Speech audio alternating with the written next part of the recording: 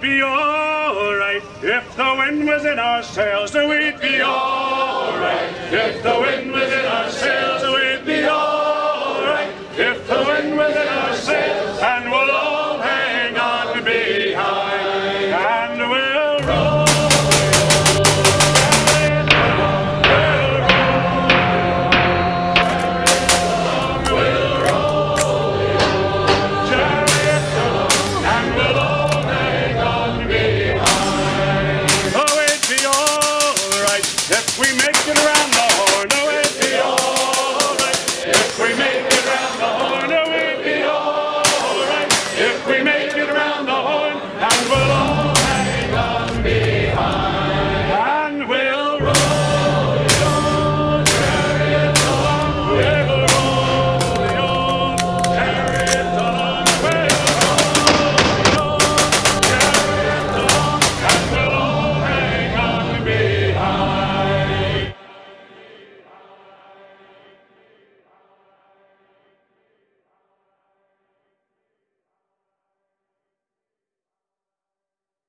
Good morning, everyone. Hope you're all having a wonderful day today. Today, we're going to be talking, as you can probably tell by the title of the video, about one of my favorite upper receivers that I've ever had the pleasure of shooting to this date. But before we get into that, I do need to thank the sponsor of the video, which is of course Gun Deals. If you don't know, Gun Deals is just a website that provides links to the best deals in the industry. And on top of that, they've been supporting me financially in this channel so that I can spend a lot more of that money on ammunition, get you guys a lot more cool footage and some cool gear, including some new guns that are going to be coming up shortly. So go ahead and check them out at, of course, Gun Deals. And remember, they don't buy or sell anything and they don't take your money. All they do is provide you with links to the best prices in the industry.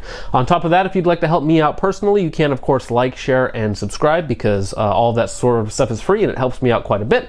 On top of that, you can comment literally anything, or you can comment about the fact that I'm missing about 2 pounds of hair down in the comment section, which will be very, very interesting. Of course, I also have Subscribestar, which is basically a pro to a Patreon. You send me some cash and I send you some extra content every month.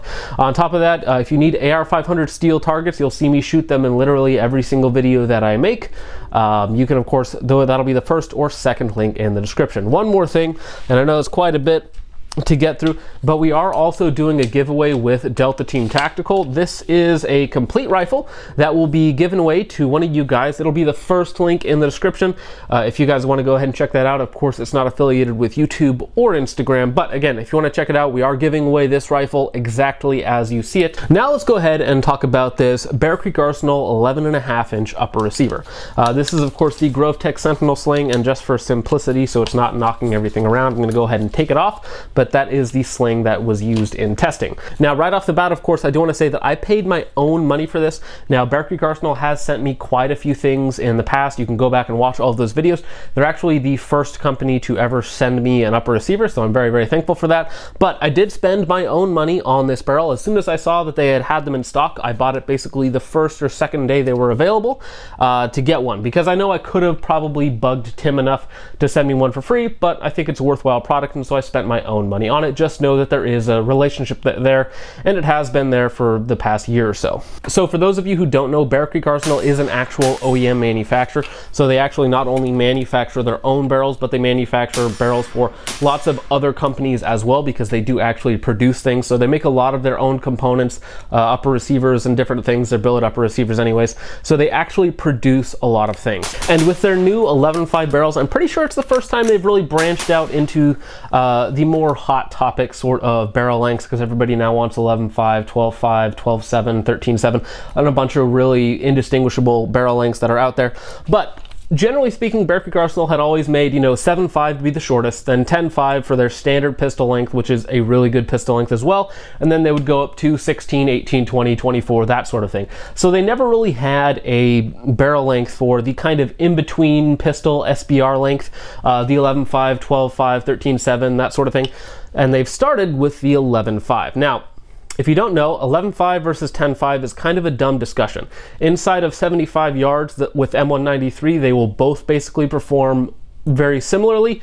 Beyond that 75 yards to about 125 yards to 150 yards, somewhere around there, is where the extra velocity of the 11.5 really matters, because of course 5.56 needs velocity to do its expansion and fragmentation, so that extra barrel length does help out in those ranges. But if you were to ask me which one is better for a home defense gun or truck gun, they're virtually indistinguishable, as again, in those very, very close, presumably close ranges, you're not really going to see that big of a difference. And again, it's only an inch off the end, so you're not really gaining that much in maneuverability versus the extra velocity. Most people would probably say 11.5 is a better overall length, and I tend to agree with them. Though again, 10.5 is still a perfect barrel length for most people in most situations. However, the 11.5 can flex a little bit better into different situations. So in terms of testing on this barrel and upper receiver group, we're at around 1,000 rounds, probably 60 to 70% of that really crappy steel ammunition, and then the rest of that some reload ammunition that I did, some 62 grain reloads, M193, M855, and a little bit of match ammunition just purely for accuracy testing.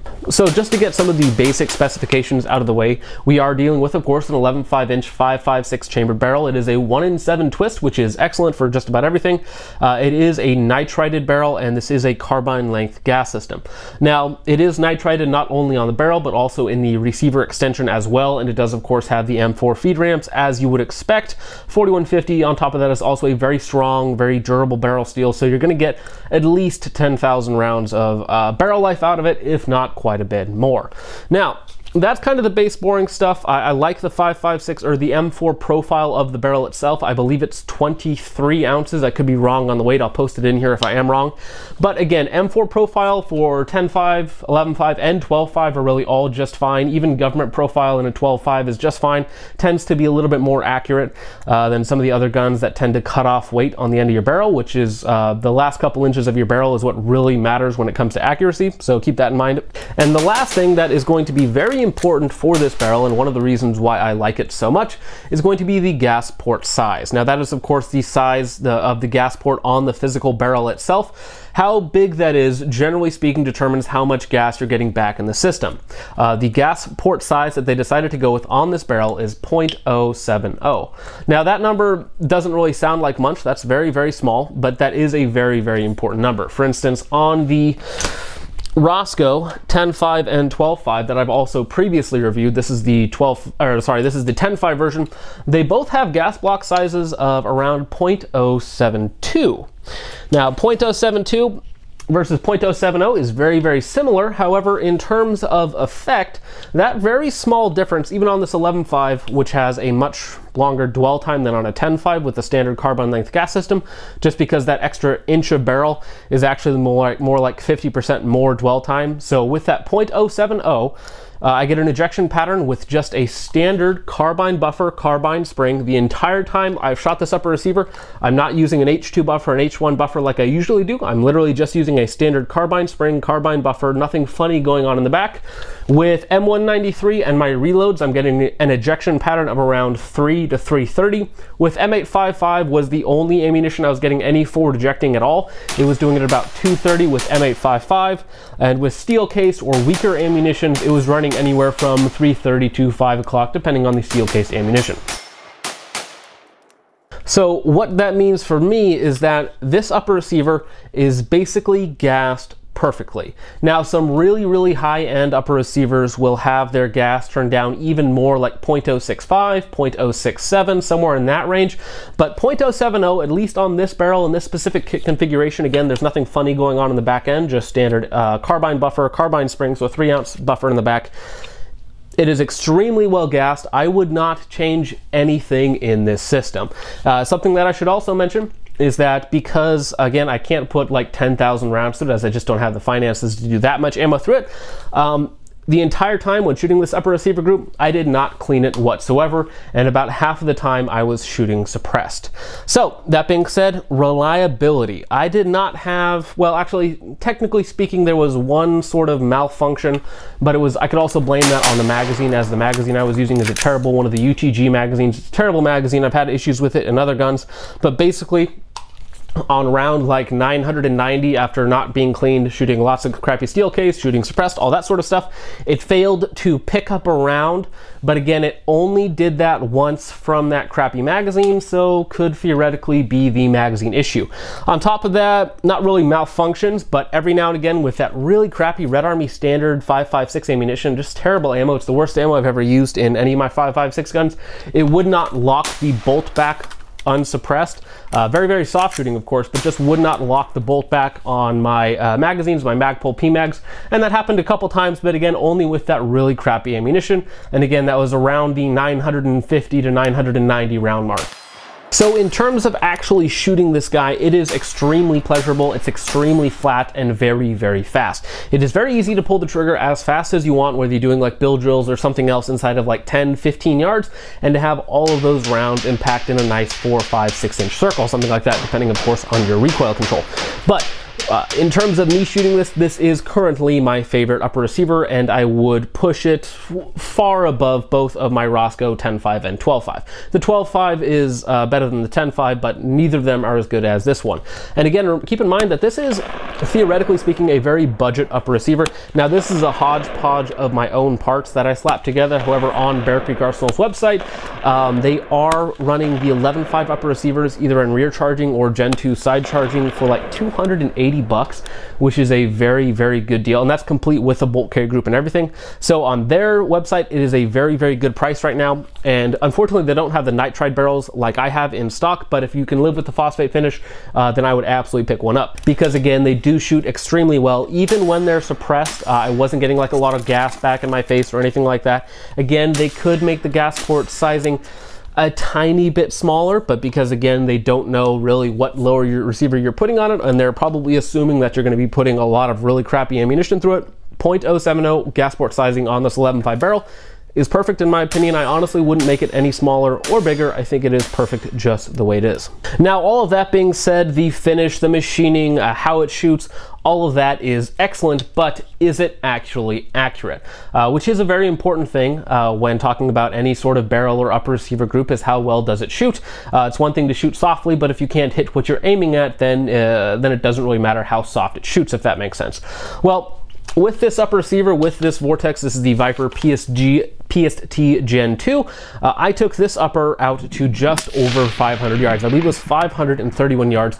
And again, with just my 62 grain reloads, it was fairly consistent at 500 yards. It was laser beam at 400 yards, but at 530 yards, it was having a little bit of issues. We're up in Capitol Forest. It's very high out there and there's lots of wind, but I was still able to make hits with relative ease. So in terms of taking this out to distance, I think for an 11.5, 530 yards is asking quite a bit of a very short barrel like this. Yes, of course, you can always take it further and make further shots, but for me and my ammunition, not really using match loads, 530 yards is where I would like to top out, especially when we're only using a 6-power scope. Now, in terms of accuracy testing, I really only tested a couple loads. I actually tested that Red Army standard ammunition, which is just terrible ammunition. It grouped like 3 inches at 50 yards, so about 6 MOA. And I've had that ammo cause problems in other guns. So unfortunately, like I said, I did buy a half case of it, and it just does not shoot well at all. It also is the softest shooting steel cased ammo I've ever used. It ejects at like 5 o'clock on most guns, so it barely runs the gun. But with the 75 grain PPU match ammunition, it's just a standard hollow point boat tail 75 grain round. I was getting about 1 inch at 50 yards, so about 2 MOA, which isn't great. And then with IMI, I was getting a weird issue where the first round that fed off the magazine, the 77 grain IMI Razor Core ammunition, the first round that fed off the magazine would print like 1 inch to the left, and then the next 4 rounds would print in the same hole. And then if I loaded another round again from the top of the magazine, it would again print off to the left. Somebody out there that's really good with that sort of thing can tell me why that is. I wasn't sure why I was seeing that, but basically the first round, no matter what I did, when it fed from the magazine, was shooting it about 1 inch to the left or so, and then the rest of them were basically in a single hole. So I don't doubt that with the right load that it particularly likes, you can get very, very close to 1 MOA or somewhere in that range. But again, I was able to take it out to 530 yards without issue. 400 yards, it was a laser beam. So I don't think that the accuracy in any way is like match quality. I don't think this is going to be 1 MOA with most ammunition. It might really like 1 or 2 loads, but for the most part, I think what you're looking at is a very, very usable to 1.5 to 3 MOA with most loadings is what I would imagine. So if I had to ding the barrel on one thing, I would say that it's not the most accurate barrel in the world, though again, it is just an 11.5 M4 profile barrel. It's not designed with match accuracy in mind. So for me, in my personal use case scenario, basically this has been my home defense gun for quite a while now. It works more than well enough for what I need it for. Just keep it in mind that it's not going to be a match accurate gun. It's not going to shoot 1 MOA with all your loadings, but again, it's been extremely reliable, and I did clean it after 1,000 rounds, so it is all good to go now. But it has been extremely reliable, suppressed, unsuppressed, crappy ammunition, really good ammunition, and it shoots extremely softly. Just in any configuration that I have it in, it is just a laser beam. So we might as well talk about the rest of the upper receiver and everything that's going up on here for the last couple minutes. For the light that we're using up front, this is the Streamlight. This is their ProTac rail mount HLX. It is basically the 1000 lumen version of their rail mount light series. It's very, very good. It comes with everything minus the 18650. It comes with CR123As, which only have a maximum lumen output of 700. But if you upgrade to an 18650, then you get the full 1000 lumens, which is really good. 27,000 candela. So this will absolutely get you out past 100 yards. We're gonna have a video covering these because I bought this one for 80 bucks off of eBay, which is an exceptional value, again, considering that it does come with an integrated Picatinny mount, your tail caps, light switch, all that sort of fun stuff. For the muzzle device, if I was not running it suppressed, I just had an A2 flash hider on it. I really like A2 flash hiders. Does a really good job of keeping the barrel flat as well as mitigating flash without making it too loud or obnoxious. The rail is a 7-sided M-LOK rail. I don't really have anything on it other than a small piece of Picatinny rail up here. It actually used to be a 15-inch rail, but again, I wanted to put it on this 11.5, so I cut it down to about 10 inches, so I still have access to my muzzle device, so I do like to have a little bit of barrel showing off the top. May bug some people, but I really like it. It does also have 2 anti-rotation tabs on either side to keep it from twisting off on you, because it does just use a simple clamping method on your barrel nut. For me, it has worked just fine, and I've shot it in a lot of really weird positions. The optic and mount is probably my favorite combo to date. This is actually going to be next week's video. Really, all of the next like 4 or 5 weeks are going to be some of my favorite products. They're all going to be enthusiastic recommends for me. This is actually going to be next week's video. I am running it in a worn super high mount, so it is a 193 mount, so the center line height of the optic is 193, and this is the Vortex Viper PST Gen 2, which I got for $440 from Bowtac. This is the MOA version of it, which has been exceptional, great glass, all that sort of fun stuff. I am running a Magpul QD offset, and that is how I'm attaching my GroveTech Sentinel sling.